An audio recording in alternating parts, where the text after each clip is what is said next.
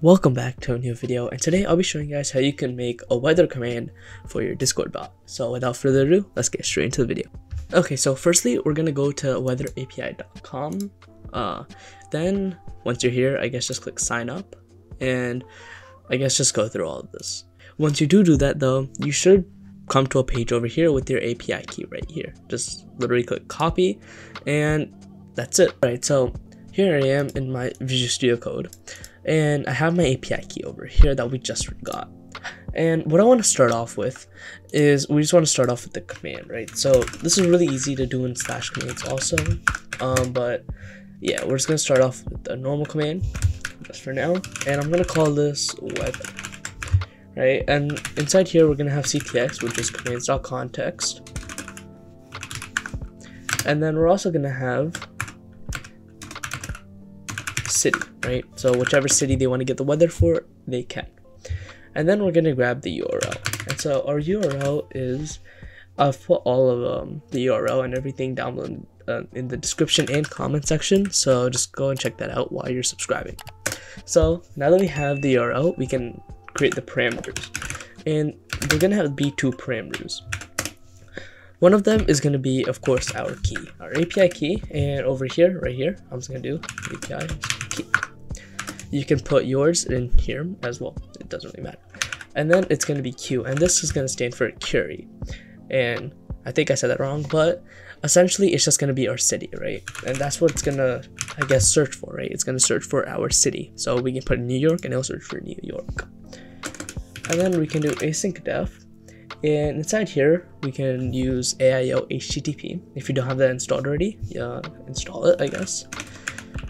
And then we can just do AIO HTTP.client session as session. And then we can open this up by doing async with session.get and something like URL, and then the params equals params. And this is going to be as responses. Well, honestly, we can just do as res, and then we can do data equals await res.json.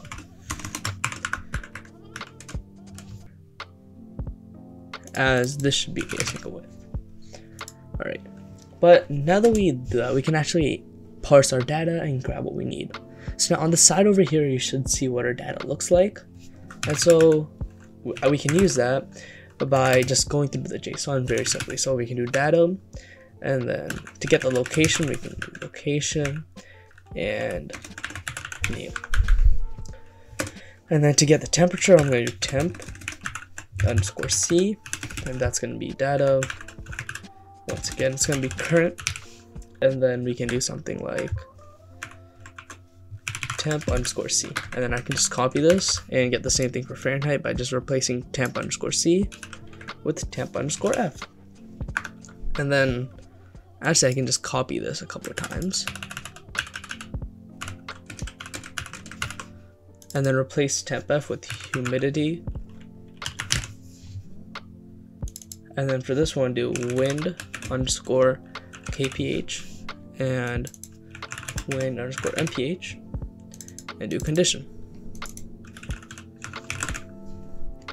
And now over here we can do I guess humidity,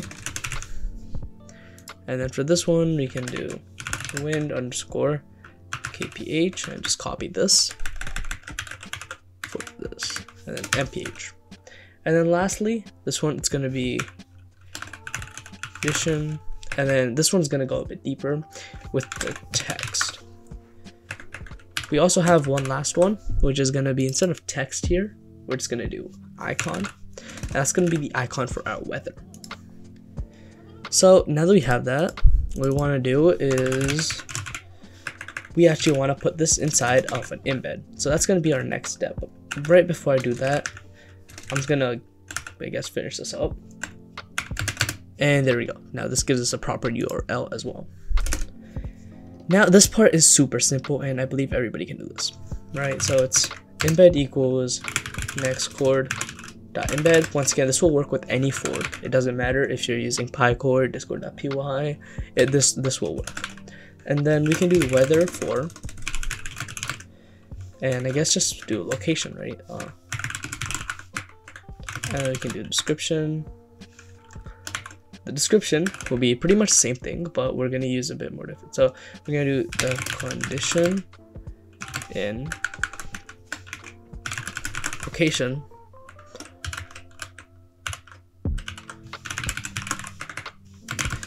is, and then we can just put in the condition. So condition.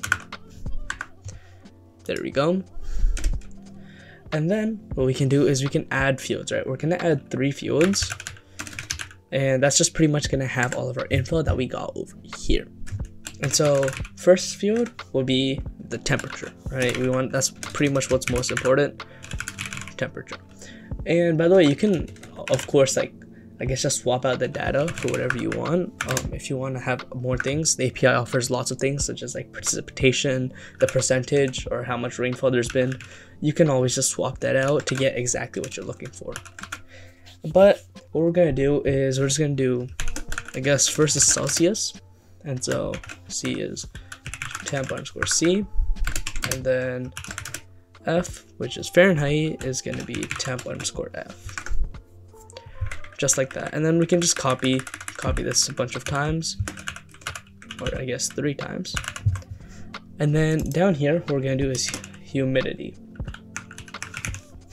All right, and this one we don't really need to do anything. We can just put in humidity. And lastly, we have wind speeds. And for this one, we're gonna do kph, kilometers per hour, and we're gonna do miles per hour for all of you that live in America. And then we can do kph and pretty much just copy and paste this and change this to an M.